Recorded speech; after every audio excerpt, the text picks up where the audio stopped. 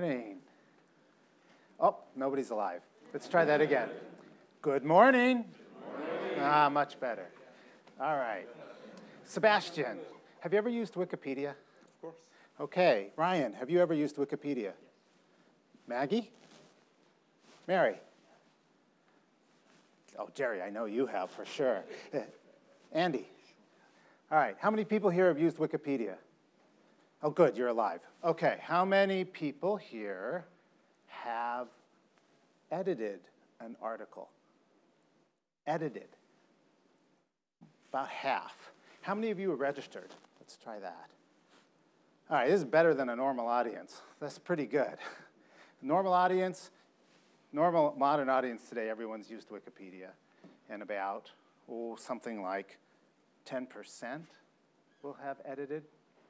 And maybe half of those will be registered. Okay, so you're already doing pretty good. So I'm going to ask this question. How did Wikipedia become trustworthy? We all use it. Many of us start all our research there. You probably even tell your kids to go there, but they're not supposed to tell their teachers, of course.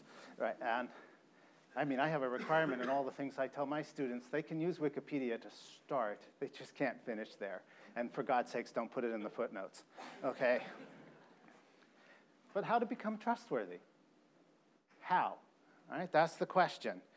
And I'll even sort of pile on. How did it become trustworthy in the face of contested knowledge? That is, a situation in which there are subjective points of view, no objective facts, and the participants are necessarily going to fight with one another over how, what the truth is, like in politics. How come Wikipedia hasn't become ugly? Anybody watch the election in the fall? Anybody on Twitter? Anybody on Reddit? How come Wikipedia didn't turn into a kindergarten? Why a kindergarten fight? How come you send your kids to Wikipedia, but goddamn, keep them off Reddit? Right? I don't want my kids going to Reddit. I don't want them. I don't want, I can't help my son. He's on Twitter. I don't want him there. It's, right? Why is Wikipedia not ugly? That's the question I want to pose for you today. Okay, so this is 10 minutes to summarize about 3 years of work. Professor Feng Shu and I have been looking at this question for a while, and we looked at the 66,000 articles about US politics in the English language Wikipedia. We cataloged them all for their red and blueness and purpleness, and we also cataloged all 2 million contributors for their red and blueness. And I can tell you the honest fact is that really there's only a couple tens of thousands of editors who really do most of the work. So in fact, the act of trying to catalog this is slightly easier than it looks. It still took 3 years. And here's the question. Do the red editors go to the blue articles, or do they just talk to the red articles? And do the blue editors go to the blue articles, or they go to the red ones as well? And that's telling you quite a bit. If the red goes to red, if blue goes to blue, then we've got an echo chamber. We've got a situation, just as you find on Twitter, where all the participants are talking to one another, and they don't want to talk to the other side. If you've got a situation where red goes to blue, blue goes to red, they're confronting one another, and they are trying to deal with a different point of view. So what did we find? Well, I got to show you a lot of statistics, and I think you don't want to see that. Okay, so instead, I'll just tell you, red does contribute to blue, blue does contribute to red, and to our surprise, there are very few conversations where that doesn't occur. Okay, and I'm just going to summarize a lot of work in just one statement. Yeah, opposites attract. You don't find many echo chambers on Wikipedia. It's kind of amazing. And that's a clue, actually, as to why it doesn't turn ugly. How did that happen? It happened because there are a set of principles and a mission that all the participants signed up for. So in particular, they aspire to a neutral point of view. The editors know that walking in. So do most of the participants. New participants have to be educated. But a neutral point of view is it's not your goal to just have one truth on the encyclopedia. It's your goal to represent a point of view. And so most arguments about how to think about a contested topic get transformed into how to best represent the other point of view, rather than just push uniquely one point of view. That sounds subtle, but if you implement it on a almost radical decentralized format where everyone understands that's the mission, you get what you find in Wikipedia, which is millions of contributors understanding that the principle they're trying to implement here is a neutral point of view. It's widely publicized. They can look it up. And over and over again, the same debates get played out. So you might then reasonably ask, well, what are the limits of that? Can you get a neutral point of view on everything? No, you can't. You know, we could go into some detail about where this breaks down. Let's just you know, for the time being, say, where do the pressures emerge? Well, first of all, new participants. You have to educate every new participant. And we're talking at a scale of tens of millions. So that's pretty hard to do. Let's recognize you have new participants showing up all the time, and they need to, and they run into editors who then lose patience with them and try to educate them. There's still the most famous stories when Philip Roth showed up as an anonymous contributor on the Philip Roth page and tried to say, no, this is actually what's true. And I'm Philip Roth. I am an authority on the topic. And then the editor said, well, we don't know who you are, so, and then cut them off. Okay, so that still does happen from time to time. You know, Philip Roth didn't know the rules.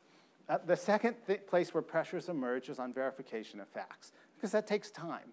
So there are, among the principles of Wikipedia that the encyclopedia has is that there should always be verification to another online source. And you know, that can be manipulated, and sometimes people with a point of view will try to manipulate the source, and then that has to be found out, and it has to be debated, and it takes energy, and it takes time, and it places pressure on this format. And then the last thing, again, to be frank about it, is there are complex topics that just don't boil down to 2 points of view, and we can summarize each other's point of view. The remarkable thing is, in light of these challenges, nonetheless, it still tends to work. Nonetheless, it tends to be trustworthy. So, okay, there are a couple exceptions. The pages for George Bush and Barack Obama are locked down. You know, you have to be registered and be a trusted contributor to get onto them. There are a few pages like that. But by and large, there's this radically decentralized encyclopedia getting contributions from many sources because everyone knows the mission and shares it. And that, again, I want to come back to. Repeat over and over again. The norms hold. It remains a civilized conversation. So what lessons do we take from this? Just to summarize a complex conversation in a couple sentences. First of all, if your firm is found in an online dispute, you need to recognize that there will be multiple points of view. You know, if you're United Airlines today, you know, you're not going to be able to get a unique point of view out on Wikipedia. Just recognize it. And no single voice is going to control the debate. You have to represent your view as best you can. And in fact, the goal is to represent other points of view as best you can. That's how the debates get transformed. You cannot think of Wikipedia as a PR exercise. You can't whitewash it. Second thing, actually, I think also very subtle. Many firms run wikis inside their companies, use them as knowledge management systems. If you do that, recognize also the strengths and weaknesses of the format. The format itself can't run on its own. You can't have radical decentralization without a shared mission. So the first thing to recognize is you have to give it a mission and a set of principles. And a second thing is it isn't going to run on its own without having a manager, somebody assigned, if not many people assigned, just to take responsibility for implementing the principles in the mission. And one of the other things I always like to say, this is a little bit separate from our work on this, is if there's one thing you've learned from Wikipedia, is that rewards, that is, you know, badges, recognitions, certificates, that actually go a long way. Somebody did a good job. Many people don't want to be paid to make an entry, but they want to be recognized that they were the source of knowledge, that they actually knew something and were helpful. And that actually turns out to go a long way to help. Finally, let's leave you with a couple questions to consider.